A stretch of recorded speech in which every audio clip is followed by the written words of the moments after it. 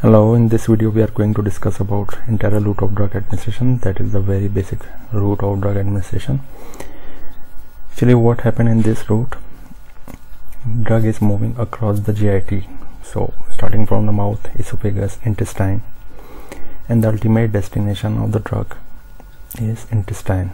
That is why it is called enteral. Enteral means towards intestine or inside intestine.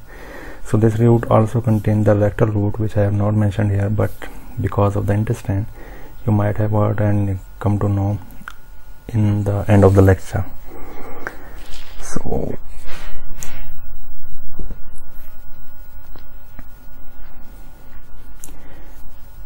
the reason for the preference of this route is because it is common, convenient and safest and economical for the patients. The classification of the enteral route, generally it is classified on these bases, like we are having oral route, we are having sublingual or buccal route, we are having rectal route. Now let's discuss about the oral route. In oral route, the most common dosage forms are tablet, capsule, suspension or syrups. So what oral route has to do means we are taking the drugs by means of mouth, which has to be passed through mouth, then esophagus, then stomach, and the last destination is obviously the intestine. Then we are having sublingual route. Sublingual route, by means of sublingual administration of the drug, means it is the placement of the drug underneath or under the tongue.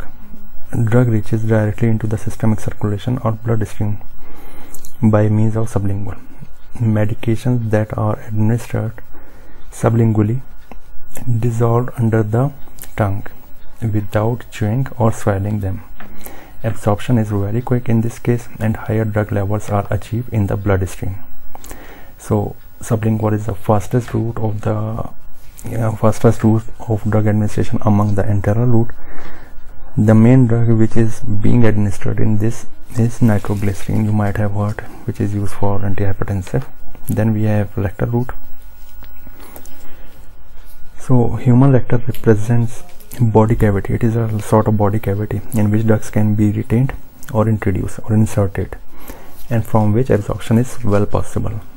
The plus point of this route, as you know that the rectal route is enteral route, the plus point is the hemorrhoidal veins drain the drug directly into the inferior vena cava, avoiding hepatic first pass metabolism. Now hepatic first pass metabolism is the one of the disadvantage of this oral route, because the drug may be degraded, or you can say it is wasted more than 20, 30 or 40% or 50% even, because of the enzymatic degradation. So hemorrhoidal veins drain directly into the inferior vena cava, so it inhibits the first pass metabolism. Then we have example of the rectal route. Obviously example of this route is Spostris dosage form. Then now finally we are going to discuss about advantages and disadvantages of the whole enteral route. First we discuss about the advantages. As we know that it is easy, preferred by the patient, economical, number of dosage forms available for this route. Example, you are having tablet, capsule, syrup, suspensions. Convenient, least expensive, safe, does not break skin barrier. Sustained release dosage form are also the drugs are also advantage of this route.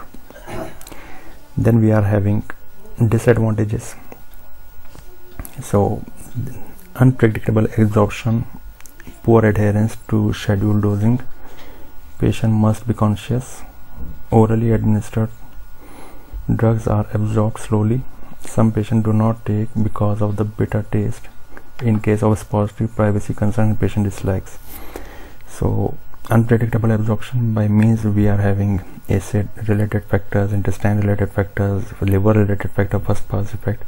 So we cannot guarantee that absorption is 100%. So poor adherence, by means of poor adherence means a non-compliance. A patient have been told to take the medicine for 2 times or 3 times a day, but he is taking only 1 time, so it is a poor adherence.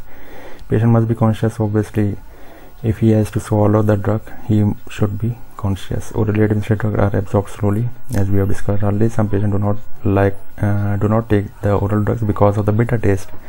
So bitter taste is the prime disadvantage, that many of the people or patients avoid this route in case of supposedly privacy concern, and patient dislike this route. So thank you very much. Keep subscribing us and keep watching our next videos. Thank you.